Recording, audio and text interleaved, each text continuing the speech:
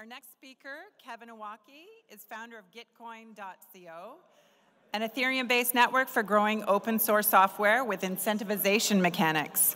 He has a BS in computer science, 10 years of engineering leadership experience in startups and open source software, and is a community organizer in the Boulder, Colorado tech scene.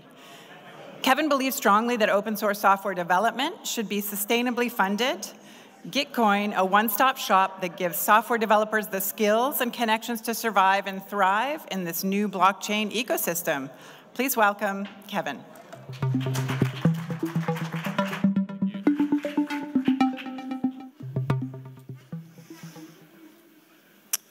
All right. Hello, everyone.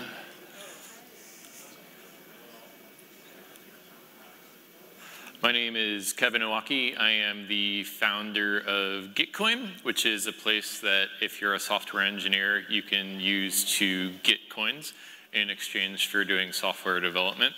I have flown out from Boulder, Colorado, where I'm a meetup organizer in the Colorado blockchain scene. And we are proudly funded by Consensus, the largest blockchain venture studio in the world, primarily based on Ethereum. So the talk that I'm giving today is entitled The Gig Economy, Dangerous Monopolies Uncoupled by Decentralization. And in order to frame the context of what I think is going to happen to jobs, I think the future of jobs is going to be primarily web-based in the future, and Gitcoin is sort of a manifestation of that. In order to frame my talk, I want to talk about what the web will become. And as a means of doing this, I've got this screenshot of the main characters from a television show on AMC called *Halt and Catch Fire*. Has anyone seen that show on AMC? Okay, yeah. So this scene is the main characters sitting around a conference table in 1993 and asking themselves, so we know about this thing called HTTP, and there's this company coming out with Mosaic, and what they want to do is build an information superhighway. What does that look like? What is the web going to become?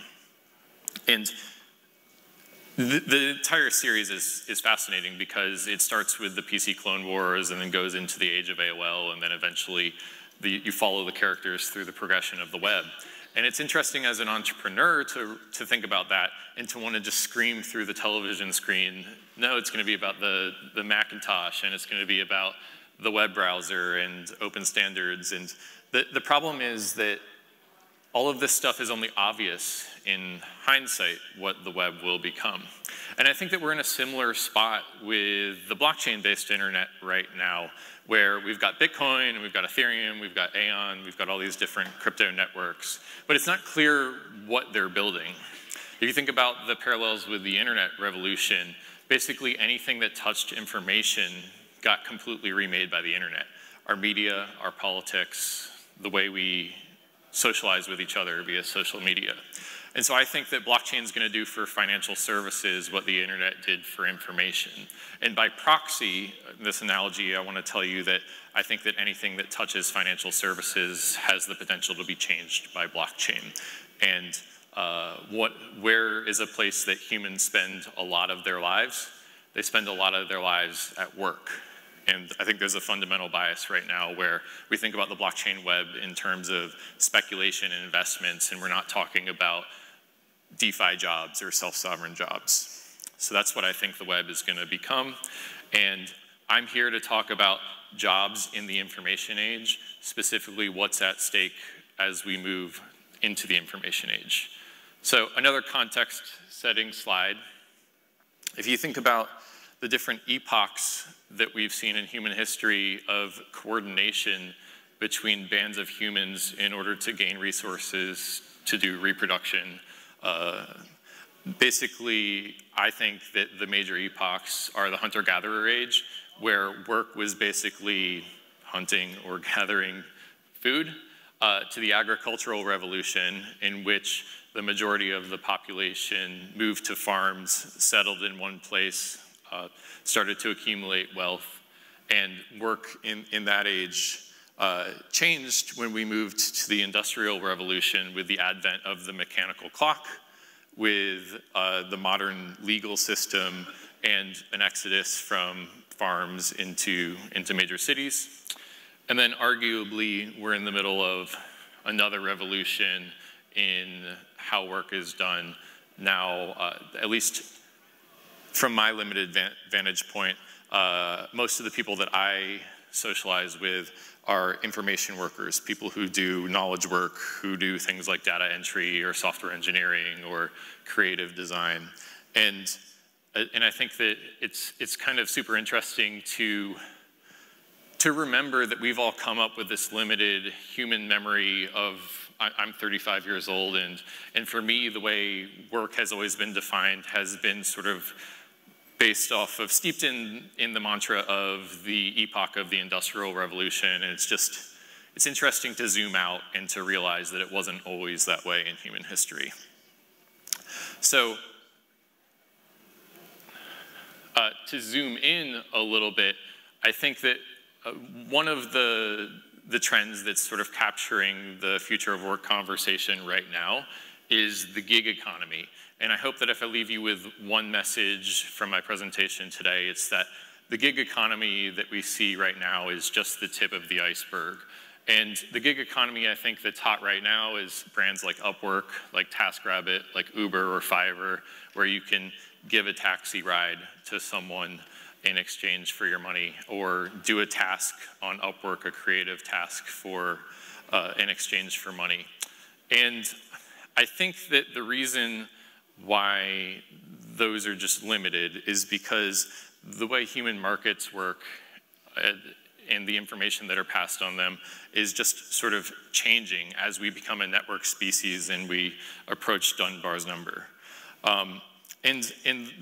You see this sort of fracture happening in the press when people talk about their experiences with Upwork, where basically if there's a dispute, then Upwork penalizes you and then discusses later how you can improve. And sometimes, because they're such a growth mindset kind of company, you don't even get resolution on your task if you're a worker. And arguably, with Uber filing for its IPO, their entire marketplace is based upon an assumption from a legal perspective of not classifying their workers as employees. So think about that. They're about to IPO for several $billion, and the whole system, the whole case they're making to the financial markets, that none of these people who work on their network are employees, that's what the entire IPO hinges upon. I think that there's a parallel with Upwork and with Uber to what we've seen in the retail markets with, and I guess the pattern that I've seen in my hometown from southeastern Pennsylvania is that Walmart will come in and it'll lower prices for a certain amount of time, long enough to make it so that it's not profitable to run your mom and pop shop or to run whatever local chain is around. And then once the mom and pop stores are out of business, then they'll raise prices again because there's no competition. And so I really worry about what's going to happen to, say, the taxi industry in New York City when Uber and Lyft have completely started to dominate and there's no more competition from a taxi perspective. And you can take this monopolistic phenomena and you can apply it across industries. Another thing I think sort of points out the problem with our modern gig economy based off of the legacy internet is with LinkedIn and the way they monetize our data. So my resume is available to me, that I've written it based off of my own work history, and it's a story fundamentally that's about me. But when I upload it to LinkedIn or any other job site, then they are basically treating me as inventory that they're selling to recruiters or whatever their business model is. And LinkedIn makes, I think the number is, it's either $26 or $30-something per user per year. off of your data, just selling your data to recruiters. I'm a big fan of Glenn Weil, who's an economist in the blockchain scene, who's been talking about data as labor and how consumers should have ownership of their data and the data emissions that they have and have an opportunity to make a profit off of them. And I think that that's a trend that I would really like to see come to fruition, and I hope that legacy players like LinkedIn will embrace that. So what's the design space of my talk? What's at stake as work changes? Well, first of all, humans spend most of their waking hours at work if they're in the working class, which I think many of us in this room are. And as we move from the industrial age to the information age, what did jobs look like? What will happen to workers displaced by AI and VR and all these other futuristic buzzwords? It's a really good documentary on Vice right now on HBO that talks a little bit about an AI perspective on future work, which I encourage you all to check out. What happens to things that are bundled with work? Things that my parents could rely on, healthy benefit packages, retirement packages, insurance, things of that nature. Where is your job sovereign to? If you're a refugee, or if you're someone who is in an area of the world that has hyperinflation, do you want to be paid in a specific local currency? And how many workers can only provide access to work through an intermediary like Upwork or Uber or another profit-driven company that is optimized through the letter of the law to produce returns for shareholders and not necessarily for workers? And I guess that's just another way of saying, how do you balance the needs of capital and labor? So I think that fundamentally we're entering a new design space with the advent of Bitcoin. And the reason that I think that is that I think that if we believe that the new internet of money is going to be the underpinning of all sorts of financial assets, then it's going to touch everything that finance touches, jobs included. So the design space that I'm really interested in is blockchain plus software development jobs, because that's Gitcoin's business, and some of these things will extrapolate into other skilled jobs and some of them won't. So from first principles, we value software development, and with programmable money, we can now program our values into our money. And so we can make software development profitable for software engineers. The internet has brought us 1,000x usage of information services. Compare IM and email to what you used to do with US Postal Service. I think the blockchain will eventually bring us a 1,000x use case of financial services. And so the big question I think in everyone's mind right now is, what is the breakthrough application for open source financial ecosystem? And then one of the really nice things from Gitcoin's perspective is that, I talked in the last slide about the divide between capital and labor. Well, in the blockchain space, there's $100 billion to $900 billion in market cap on these crypto networks, depending on the month, and everyone needs software developers. So everything is going to be increasingly built by open source software developers, and there's a supply and demand imbalance between capital and labor that creates good conditions for software developers. So what people think blockchain looks like is that I think that we've got this sound money layer at the very bottom, Bitcoin, Ethereum, other networks that allow you to have self-sovereign wealth. There seems to be a big trend towards layer 2, which allows scalability of economic throughput.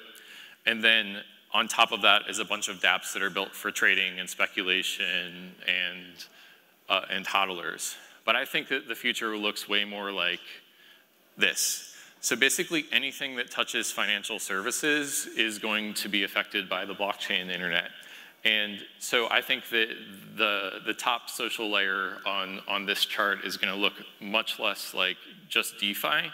And we're going to see peer-to-peer markets for compute resources and peer-to-peer networks for jobs. And maybe the burner wallet will be used in retail because you can save 3% of your transaction fees using a crypto network instead of Visa and MasterCard.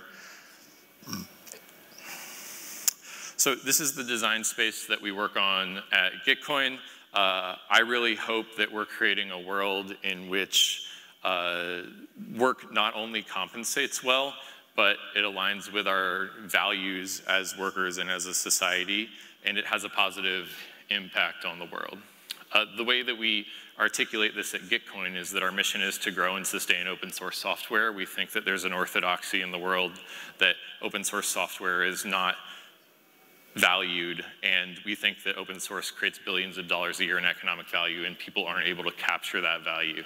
So it's sort of an orthodoxy that we've used. It's our mission to grow and sustain open source software. And I think that there was this mantra in the 2017 bull market that if you had a human and you put in a token, you'd get out an action. And it just didn't turn out to be true. What we found, Gitcoin doesn't have a token, but we found that surfacing work to people that gives them not only a good compensation, but the ability to have an impact has been a super important way to drive value through the platform. I hope that work in the future brings benefits into the 21st century, and I hope that as a worker for any company that I'm able to have equity in their success. I think it'd be really interesting if the future of work is peer-to-peer. So the internet took 1,000 songs and put them into my pocket on my iPod or my iPhone. What's going to happen when you can unbundle a bank and put it into your pocket? Will you still get a mortgage from a bank, or will you crowdfund your next house through your peer-to-peer network? Will jobs continue to be a one-to-many relationship with a corporation who has a monopoly on your employment, or will you be able to jump between jobs because the future of work is fundamentally peer-to-peer? I think that we're going to see some really interesting stuff happen in the blockchain-based jobs market over the next, let's call it 5 years, because I think the formation of each edge in this mesh network of human beings involves both drivers and barriers. Now, in 2017, the driver to get into blockchain was that you were going to get filthy Bitcoin rich. And so the barriers to doing that were that you had to sign up for a Coinbase account, you have to get KYC, you have to go through AML, you have to back up your seed phrase. Really big pain in the butt. And what's cool to me about 21st century jobs is that the drivers to get a job are not nearly as high as getting rich quick. But as the barriers come down to interacting with the blockchain-based internet, as we improve wallet usability, as there become more fiat on-ramps, as we provide more access to the crypto assets and crypto networks that are going to become available in the inevitable blockchain-based internet, we're going to see more use cases for peer-to-peer jobs because the barriers are going to keep coming down, and the drivers will either stay constant or they'll increase. One hope that I have for the future of work online is that it'll help us scale past Dunbar's number, which is, for those of you who don't know, a suggested cognitive limit with the number of people with whom we can have stable social relationships. So you can have 5 relationships with your kin, all the way up to 150 relationships that are super casual. And if you want to see evidence of this relationship breaking, just go spend 5 minutes on Twitter after this talk. So Nikki Case has a really, really great Flash game, which I encourage you to check out, which allows you to sort of like game out different conditions of a system that will evolve trust. And this is a screen cap from the final score page of this game. And he basically says that if there's repeat interactions between participants in a marketplace, then trust can evolve. It's kind of like the same reason why if you're going to see someone again, then you might be kinder to them. And if you're not going to see them again, then maybe you'll flick them off in traffic or something like that. Design a system for possible win-wins between different parties in the network. So if it's a zero-sum game, then it's less likely that trust will evolve in a peer-to-peer network of jobs than if there's not. And low miscommunication is the third one.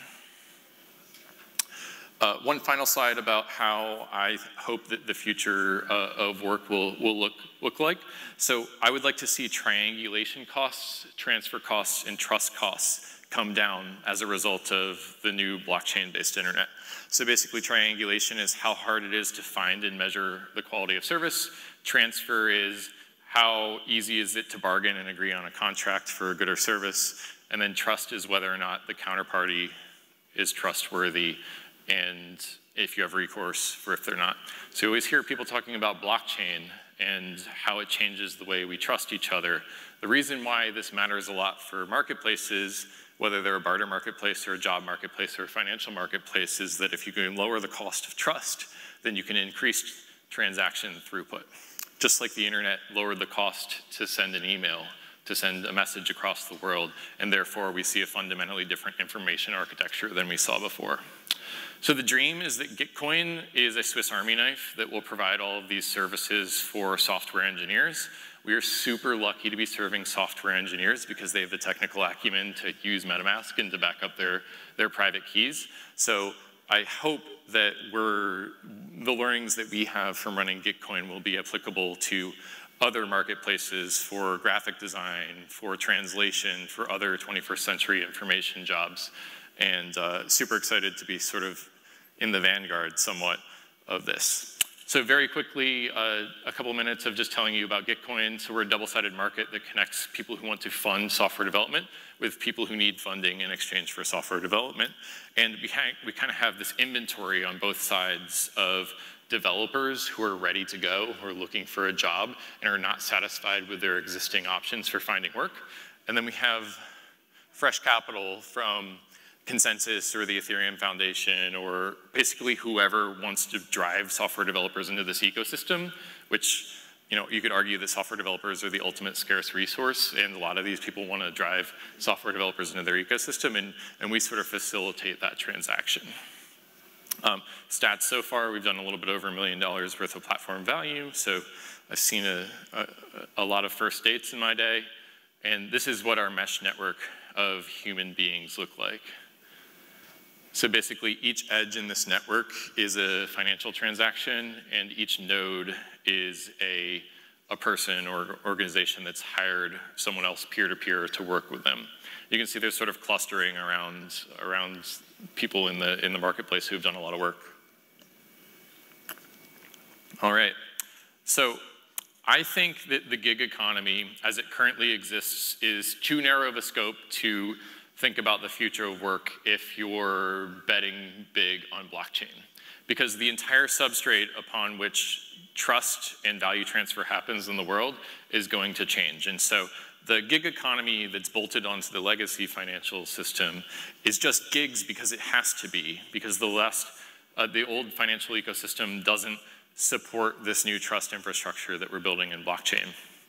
But I believe that we're creating a new category called dynamic workforce assembly that's going to be a spectrum from gigs to part-time contracting work to full-time contracting work. And my hope is that we can layer on services that recreate what's working in the old world, benefits, retirement packages, receiving equity via tokens maybe for your work to align your incentives between both sides of the market. And one of the most amazing things about dynamic workforce assembly, if you build it on blockchain, is that you can hire anyone in the world, which just massively opens up the inventory of people that you can work with. And that might not be a big deal for us in Canada or in the United States, but if you're a refugee, if you're someone in Venezuela, if you're someone in India who wants access to funders in North America, then that's fundamentally a big deal. And you don't want to be using the legacy financial system explaining to them why you got a payment from Eastern Europe for your work in software development. You just want it to show up in your wallet. So blockchain makes a big difference here.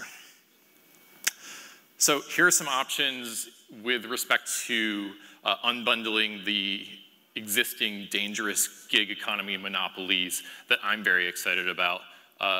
Gitcoin Bounties provides access to try before you buy relationships with software developers or funders so that you can build a relationship with a software developer anywhere across the world, and our bounties range anywhere from $10 up to $10,000, and I think the median bounty value is $90. I am really bullish on Opolis, which is a team out of Colorado that has been in the HR tech space for about 15 years, and they're pretty fed up with it. So they've built a lot of PEOs, which is just, like if you're employed by JustWorks or TriNet, then you're employed by a PEO, a professional employment organization that will administer your paycheck and your benefits. And they're working on something called a DEO, which is a decentralized employment organization. And the way that would work is that it's a smart contract and a relationship with a protocol layer that can administer benefits for you. So if you're doing bounties on Gitcoin or Bounty 0x or Bounties Network, or you're the recipient of a Gitcoin grant, then you can actually have retirement benefits and insurance in the new blockchain ecosystem. So they'll manage all of that kind of stuff in the new economy, and I'm really excited about that. Another product that's within the Gitcoin portfolio that I'm excited about is CodeFund, which provides recurring passive revenue from non-tracking contextual ads. So basically, the reason why this matters is that if you're a software developer who wants to monetize your audience, then you maybe have an audience of 15,000 people in your GitHub repo, but you have no way to support your work in open source because people don't pay for free code. You could put AdSense on your repo or on your documentation, but then you'd be selling out your customers. And so by having ethical ads that have non-tracking context on them, you can basically monetize your audience and have passive income without having to track them. And so that's the first orthodoxy that CodeFund disrupts. Turns out Facebook and Google don't even want to advertise to blockchain projects. So the second orthodoxy is that it's one of the only players in the space that will actually do ads for blockchain companies, which is a huge market.